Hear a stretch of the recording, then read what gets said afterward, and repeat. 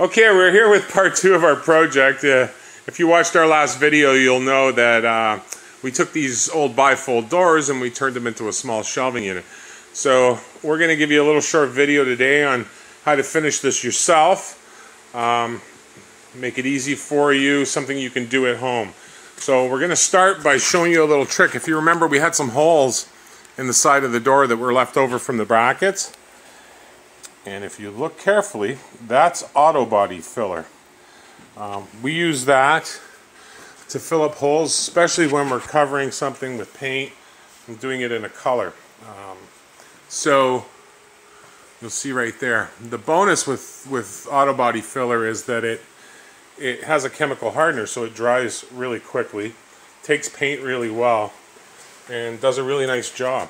So that's one of your little secrets from a wood shop that you can use at home.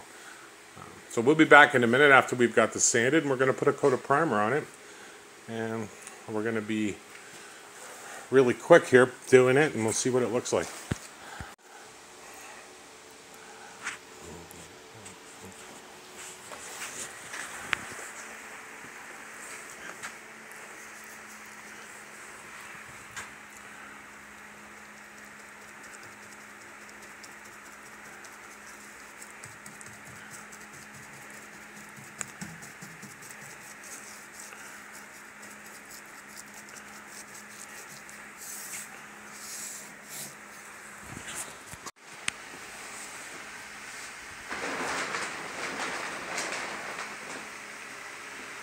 Okay, here we are all finished. Jumped ahead, skipped a couple of steps, but you get the idea.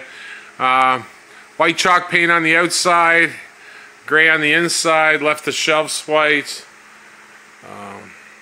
But what we find is that in the shop, looking at this, it's kind of a lot cooler than it shows up on the video. And maybe it's the height, and we can't get it in the picture, but it's a neat little piece. It'd be great in the corner of a room or in a tight space. And I hope you enjoyed it. I hope you were able to, you know, and I hope it, more than anything, I hope it inspires you, because it's amazing what you can do with stuff that really most of the time gets thrown out because it really doesn't have much of a purpose. But you can see our little rope detail turned out really nice. So made a lot of fun with this one. Hope you liked it. And as always, our pieces are available for sale. So if you give Amanda a shout at EdenwoodFurniture@hotmail.com, she'd be happy to let you know what we're letting this one go for. But turned out really nice. And thank you for watching.